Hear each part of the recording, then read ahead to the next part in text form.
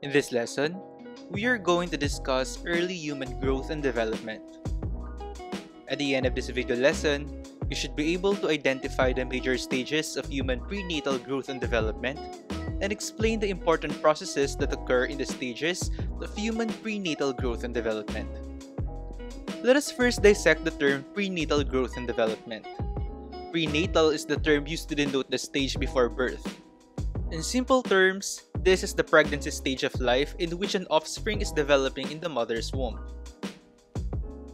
Growth and development may sound synonymous to each other, but these are actually different terms. Growth refers to the increase in size and mass of a particular organism over a period of time. This may refer to the increase in height and mass, or in simpler terms, this is when one becomes bigger than usual. On the other hand, development means the progression from earlier or simpler to later or more complex stages in maturation. This goes beyond the physical aspect of growth. This is gearing more on the functions of an organ or the organism itself. For example, our brain is still in its simple stage when we are young, but it begins to process more information as we age, allowing us to do more things. This is called development. In this lesson, we are going to discuss how humans grow and develop during the prenatal period of life. It starts with fertilization, which is the process wherein the sperm cell penetrates the egg cell to produce a diploid zygote. Take note that the sperm and egg cells are both haploid cells, meaning each sex cell only contains 23 chromosomes. Fusion of these sex cells leads to a diploid number of 46 chromosomes. To look deeper on the process of fertilization, let us first identify the parts of the gametes which are vital for fertilization. Let us first discuss the parts of the egg cell. The corona radiata is used for the nourishment of the egg cell and is the outermost layer used for protection. The zona pellucida protects the egg cell and plays a role in the interaction between egg and sperm during fertilization. Cortical granules are regulatory secretory organelles found within oocytes and are most associated with polyspermy prevention after the event of fertilization. And lastly, the nucleus contains the genetic material from the mother. For the sperm cell, its main goal for fertilization is to penetrate the egg cell. This will be the role of the acrosome. This part contains enzymes for breaking the egg membranes to fertilize the egg cells. The head of the sperm has a large nucleus that carries the haploid set of chromosomes. The tail of the sperm consists of the flagellum for the most part. It has a pounding movement that helps the sperm cell to be motile during fertilization to enter the female gamete. Usually, only one sperm cell is needed to fertilize a female gamete. The fertilization process can be simplified using 5 steps. The first step of fertilization is the contact of the sperm cell to the egg cell. Contact happens when the sperm penetrates the corona radiata. It will be then followed by the acrosomal reaction. Remember that the zona pellucida protects the egg cell from polyspermy or multiple sperm penetration. In this process, the acrosome of the sperm cell will secrete enzymes to degrade a portion of the zona pellucida for the sperm cell to enter the egg cell.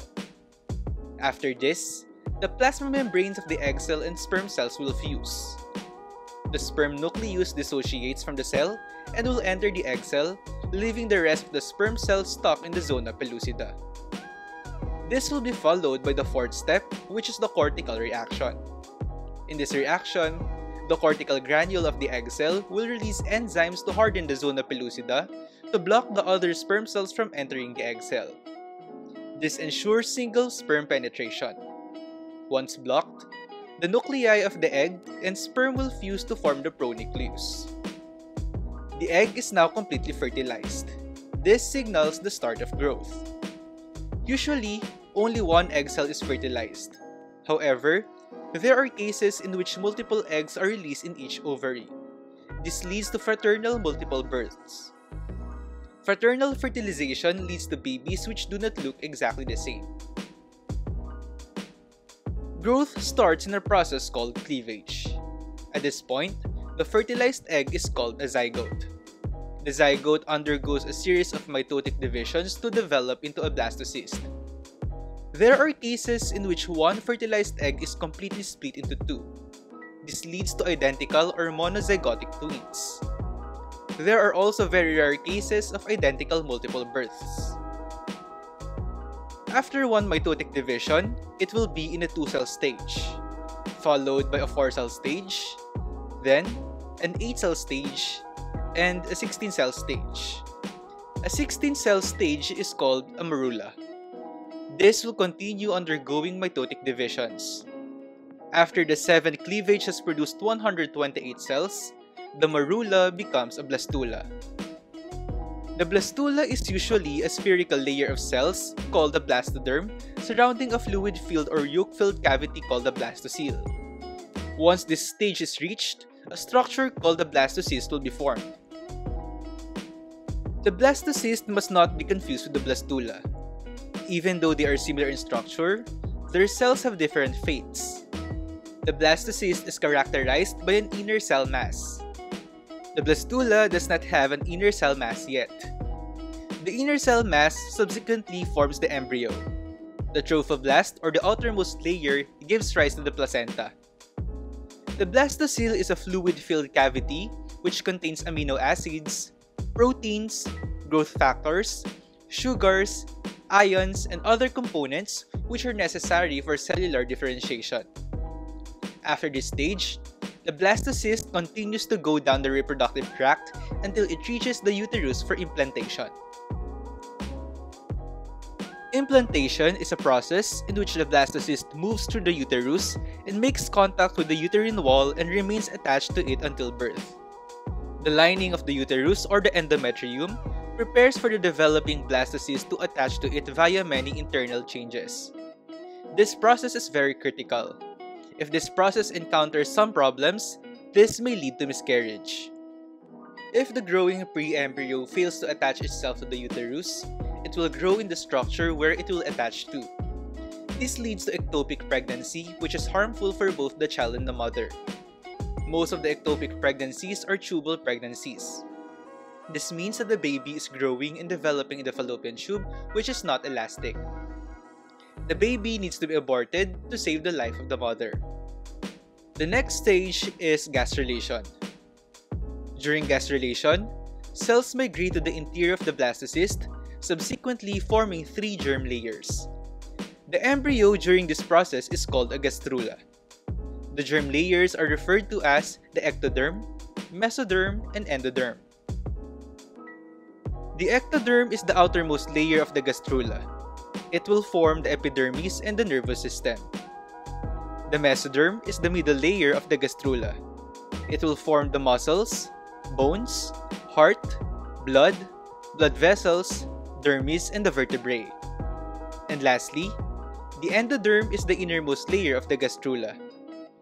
It will form the digestive and respiratory epithelia, pancreas, and the liver. Cell migration will continue until the cells will become more defined for organogenesis.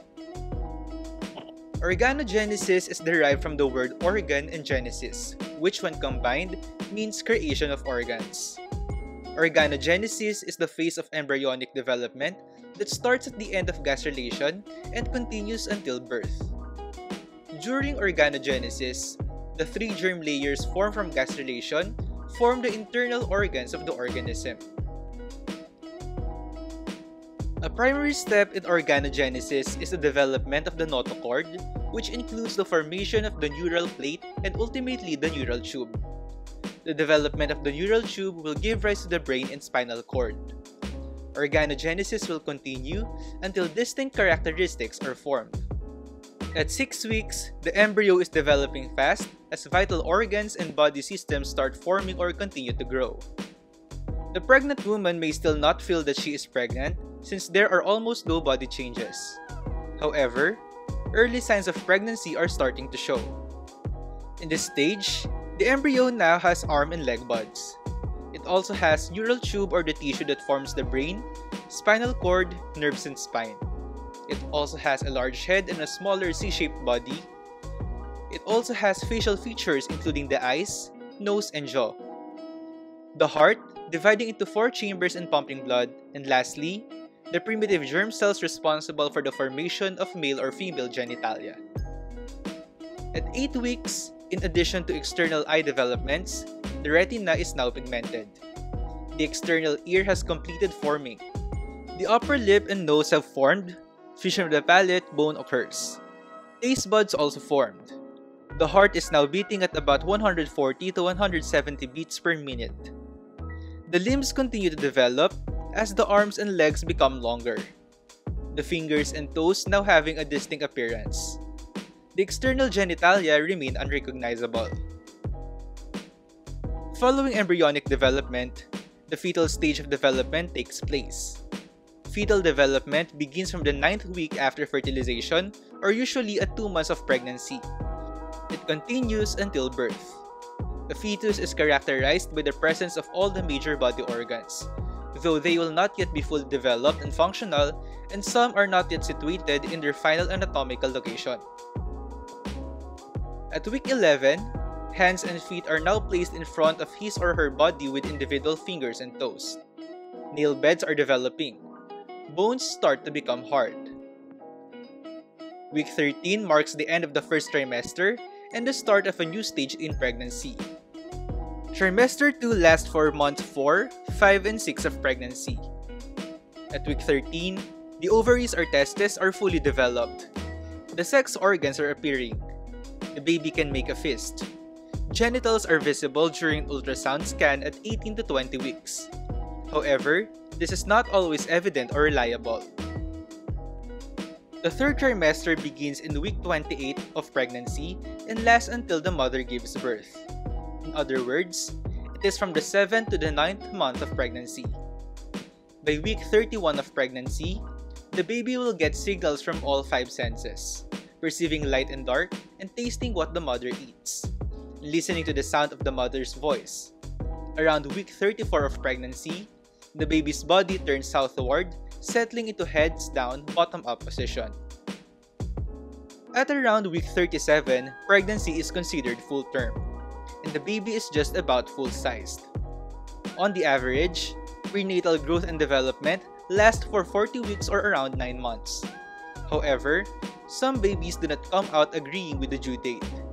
Labor and delivery is the end of the prenatal growth and development.